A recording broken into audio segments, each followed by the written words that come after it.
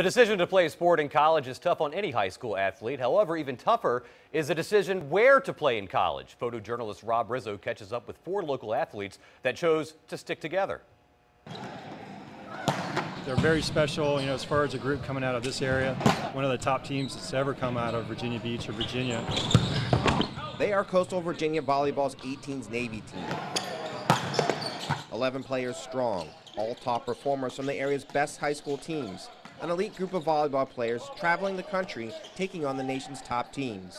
One of the key things of our team and why we're so successful is that we are all friends.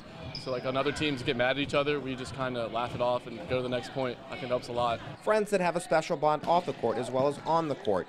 As 6'6" middle hitter Brian Eckstein started playing volleyball just 3 years ago and credits his friends for making him a better player. No one wanted to play with me because I was the worst. And I don't know, I looked at them as my role models and I wanted to be like them with everything I did. So I looked at them every day and I was like, I'm going to do that one day. Role models like outside hitter and this year's Group 5A Virginia State Player of the Year, Kyle Barnes. Volleyball is just a team game. It's all about chemistry.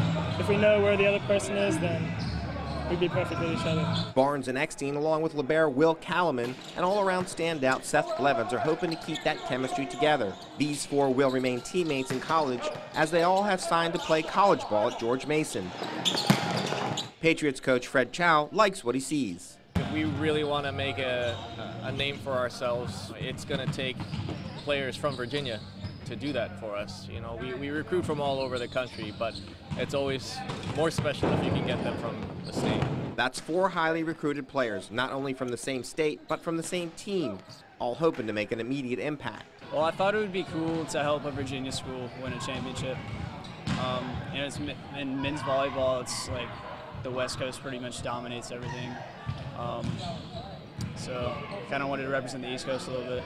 And as for the Coastal coaches, they have enjoyed the ride too. Steve Blevins has coached these boys over the years and is happy that they are staying close to home. It's been a lot of fun watching them mature, not only as players, but as young men.